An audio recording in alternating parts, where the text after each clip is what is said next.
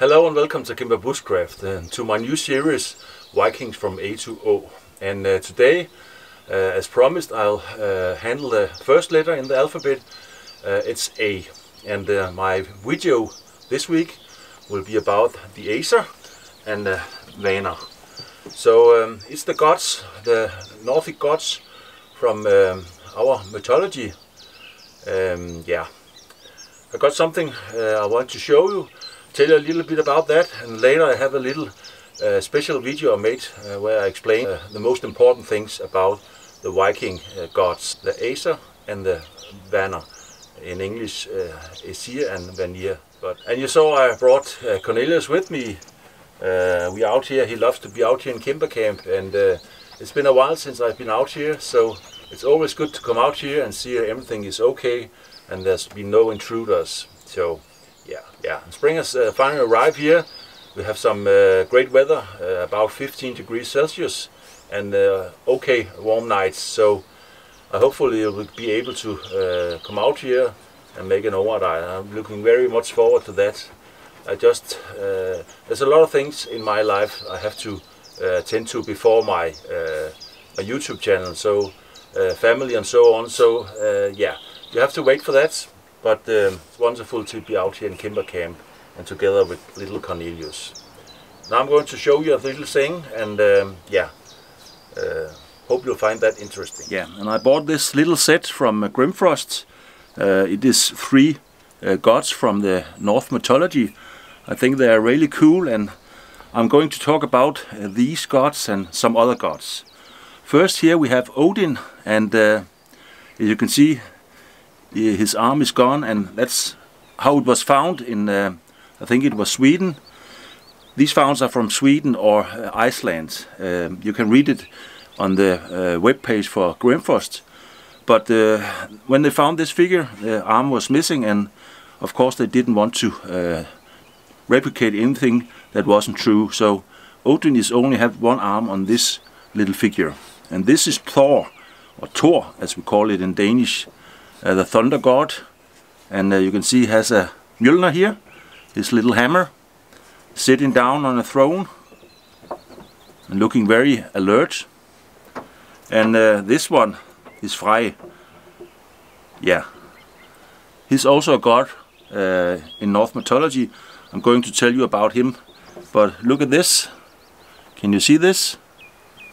A little phallus, because he was a fertility god. That's why he has this phallus on some of the portraits of him. And these figures are made of bronze, very heavy, and you can see how tall they are compared with my hand. So I have them down in my working shop, where I make all my editing and my leatherworks and so on. So they're going to stay there and protect me from all the things that can happen, trolls and so on. Yeah, and as I said before, I made a little video where I talk about the Norse god, the Aser, and a little bit about the Vaner or Vaner. And yeah, I hope you like it, and I hope you find it interesting. And while you do that, I'll have a good horn of beer here. I brought a beer from home, and want to sit and drink that here, looking out on my little forest here. So, skål everyone, hope you enjoy. The gods in Norse mythology belong to 2 major clans, Aser, in English Aesir, and Vaner, in English Vanir. Odin, Frigg, Thor, Loki, Balder, Hod, Heimdall and Tyr are the most elevated gods of Aser and are known as the main gods. The second clan, Vaner or Vanir, contains the fertility gods and counts Njord, Freya and Freya as their most notable members. Despite the difference between them, it was necessary for the 2 families to combine the power and ideas for all to prosper. The Aser function in mythology was provided for the maintenance of the world's order. The opponents were the giants that they constantly were in conflict with. However, the Aser must not be seen as the good and the giants as the evil. Instead, the Aser represented the man's society and culture which were involved in an endless struggle against nature. On their sides, the giants represented the untamed nature, which meant that in many cases the Aser also needed the help of the giants. And in the old days you were totally dependent on nature. Here you found the resources needed for survival, but it also offered numerous dangerous and destructive forces. The mythology struggle between Aser and giants was therefore a picture of human struggle for survival in a world subjected to nature forces. The first three Aser was the brothers Odin, Vile and Ve. And here is some of the most important Norse god and goddess. Odin, the greatest among the Norse gods, was Odin, the allfather of the Aser. He was the mighty ruler of Asgard, the place the gods were living. He was always on the quest for knowledge with his two ravens and his two wolves. He is the god of war, but also of poetry and magic. He is famous for sacrificing one of his eyes in order to be able to see the cosmos very clearly. And his thirst for wisdom saw him hang in Yggdrasil for 9 days and 9 nights until he was blessed with the knowledge of the runic alphabet. Thor was Odin's most widely known son. He was the protector of humanity and the powerful god of thunder and had a hammer called Mjolnir. Among the Norse gods, he was known for bravery, strength, healing power, justice. Freya was the god of fertility and one of the most respected gods of the Vanir clan. Freya was a symbol of prosperity and pleasant weather condition. He was frequently portrayed with a large phallus. Tyr was the god of war and bloodshed, also known as the bringer of order and justice. He was best known for his sacrificing of his arm to Fenris so that the gods could trap the giant wolf. Hud was a blind god associated with night and darkness. He was the son of Odin and his wife Frigg. Odin's wife Frigg was a god of beauty, love, fertility and fate. She was the mighty queen of Asgard, a Norse goddess who was gifted with the power of divination and yet was surrounded by an air of secrecy. She was the only goddess allowed to sit next to Odin. Balder was the son of Frigg and Odin and was described as living between heaven and earth. Balder was known for his beauty, kindness and fairness. He was believed to be immortal, but he was killed with a mistletoe. Loki was a teething god who could shapeshift and take up animals' forms. He was guilty in the death of Balder.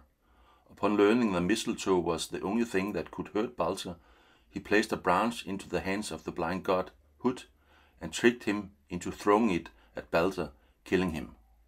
Freya was one of the most sensual and passionate goddesses in Norse mythology. She was associated with much of the same qualities as Frigg, love, fertility and beauty. She was the sister of Freya. Heimdall was known as the shiniest of all gods because he had the whitest skin. He was the son of Odin and stood at Bifrost, the rainbow bridge that connected Asgard with Midgard, the world of humanity, and remained forever on alert, guarding Asgard against attack. Hel was the goddess and ruler of North underworld of the same name, also known as Helheim. She was pale-skinned and appears to be deathly-like. She houses anyone who entered hell. Vidar was son of the supreme god of Grit, and his powers were matched only by that of Thor. Vale was the son of Odin, who avenged Balder's death by killing Hud, the god who pierced Balder with mistletoe. Aegir, who was the king of the sea, was in the mythology one of the 3 giants living together with the Aser. The name Aegir is associated with the word water, and he is the personification of the sea. His forces can be used both for good and evil, but have all the time with the water and sea to do. In contrast to gods in other cultures, the Aser was not perceived as immortal. They could stay young by the help of the goddess Idun's magical apple. But at Ragnarok they should almost all die. Only the children of the gods would survive and rule over the next world, along with Balder and Höder, who would return from the death. The Aser, which means the one that believes in the Aser, is the worship of the Nordic god. However, it's not just about gods, but also about the worship of giants and ancestors. However, the Vikings did not have a name for their religion when they met the Christianity. Therefore, they called their religion for the old custom, Fornsitra. And the largest Aser community in Denmark is called Fornsitra. It was founded in 1997 and has approximately 600 members. There are also Aser communities in Sweden, Norway and Iceland, as well as some individual groups in the UK and the United States. One of the most important rituals is called blod. It is a sacrifice to the god in order to get something back in return. For example, good weather, healthy livestock, fertility and luck in battle. The blod is typically performed 4 times a year: in the winter solstice, the spring equinox, the summer solstice and autumn equinox.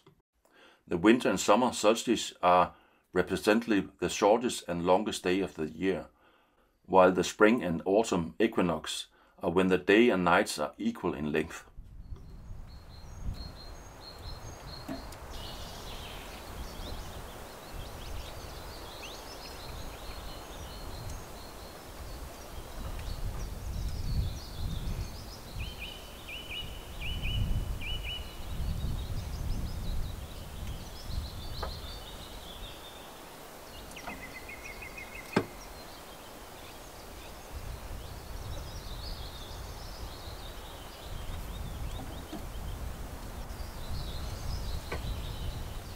I hope you find this interesting and perhaps learned a thing or two about the Nordic gods. And of course, much of the content in this little clip is something that I mean is true, and there will probably be other Viking interested North culture out there that will say it's not true, that this is the most important gods and so on. But for me, those gods that I'm talking about in this little clip is the gods that I feel is most important in the Norse mythology. So now I'm going to make not coffee. Those of you who saw my latest video will probably know I'll drink some Chaga coffee. And yeah, Chaga, I made a video about that. And last time I was out in the forest, the Black Forest, together with Cornelius, I found a tree with a lot of chaga on, and I'm going to prepare my fire with that, and then prepare some chaga coffee over the fire here. So yeah, now we'll see. It's not much I have used chaga for tinder. It's called true tinder focus because it's very easy to ignite with a flint and steel. And I'll do that today and then make my chaga coffee. So, yeah.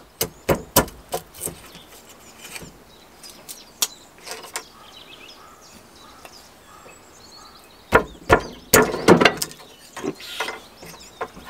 Go, Cornelius.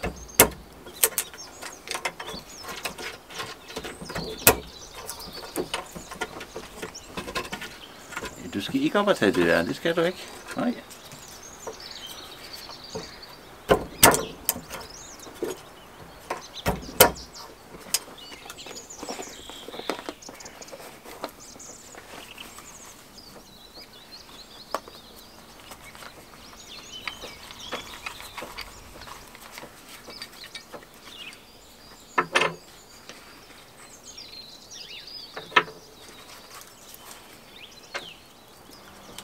It's the chaga I found.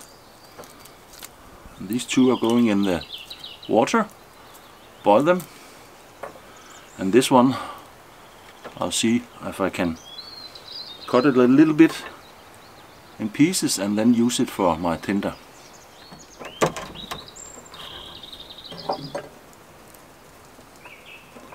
Nice little piece there.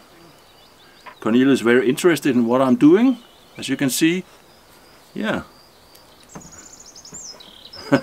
Perhaps he likes chaga, I don't know. Yeah. let's see here.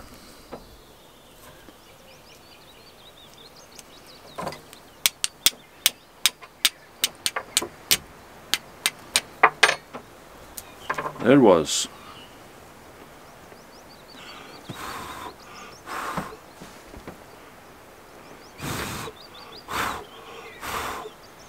Yeah.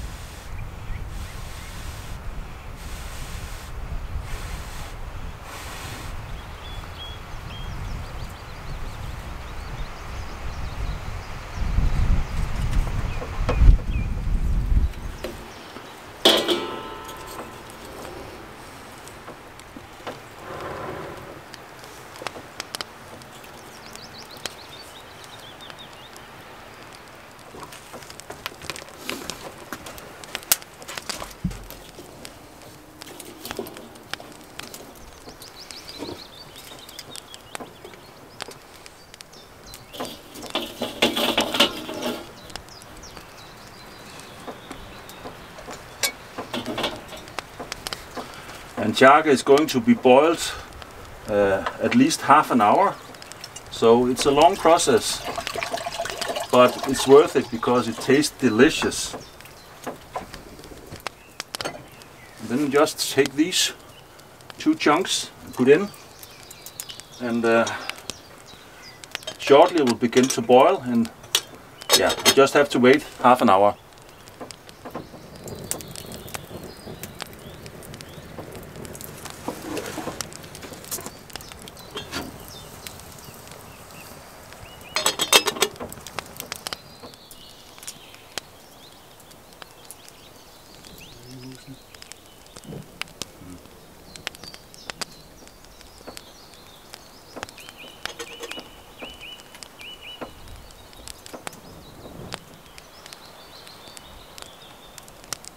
Yeah, now it's boiling.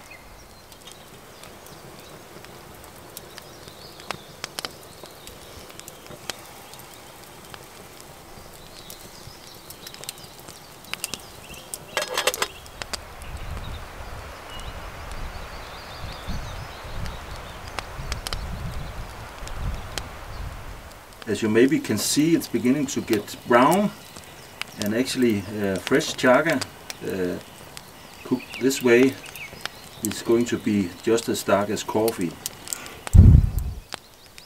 Yeah, I'm looking very much forward to tasting this again.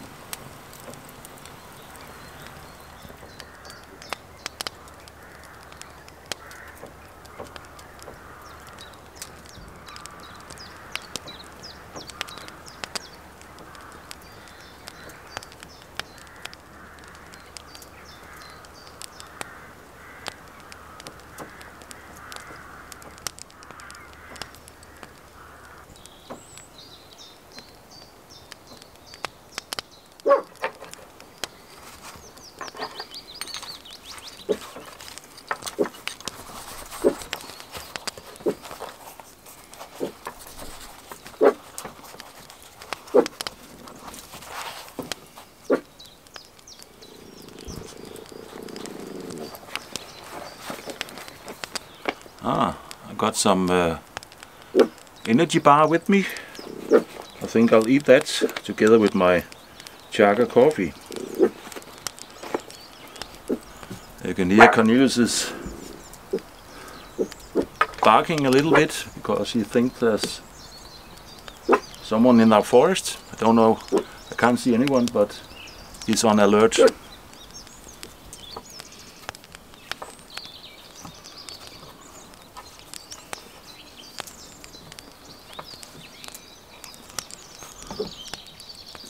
Yeah, my energy bar that I made a couple of videos ago, very tasty, delicious, and full of good stuff, including some some linen. Yeah.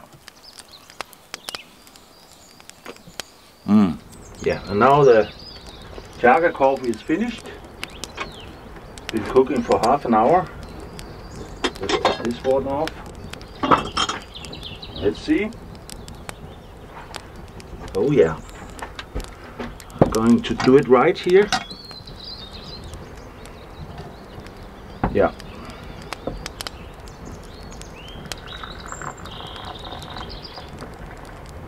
And you see it's just as black as coffee or brown. Oh yeah.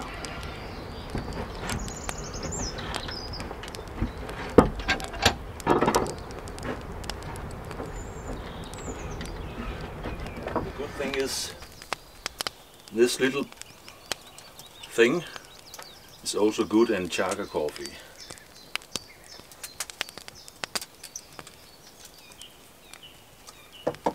Oh yeah.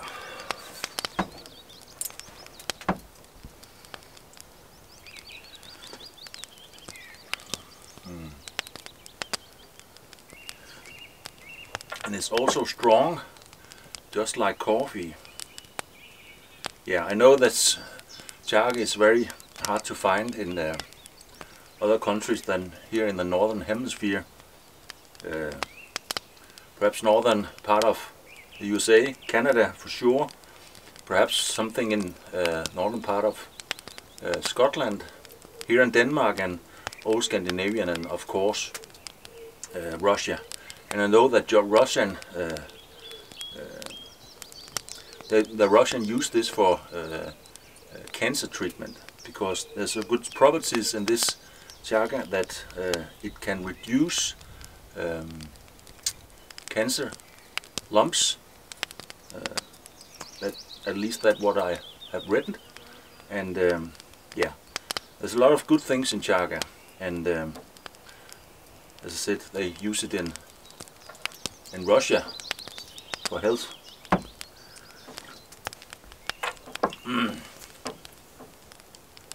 Oh yeah. I think I'll go over on the Viking throne and drink the rest of my Chaga coffee and smoke some pipe. Yeah, I'm sure it's going to be a short video this week, but nevertheless I hope you find it interesting. And then I have to decide the next letter B, what it should be about. First I was thinking about bloat, but I told you about that in this video, so I'm not sure it's a subject that I can tell you much more about, perhaps.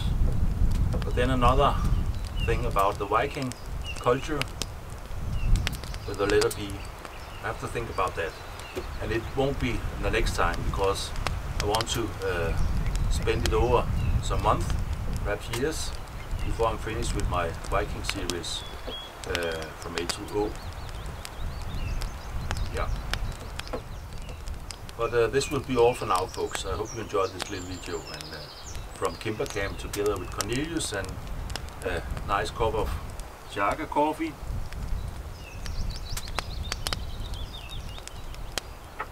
I call it Chaga coffee because it tastes more like coffee than tea.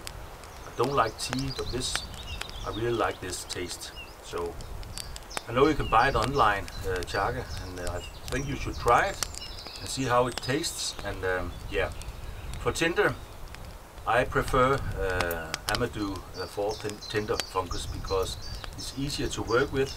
The Chaga is very hard, and when you hold it on the flintstone, it's very hard to get it right so that it catches the spark. So I think I'll use my Amadou when I'm making fire, and Chaga when I'm making my Chaga coffee. Yeah, again, I hope to see you again on the next one. Bye bye. Take care.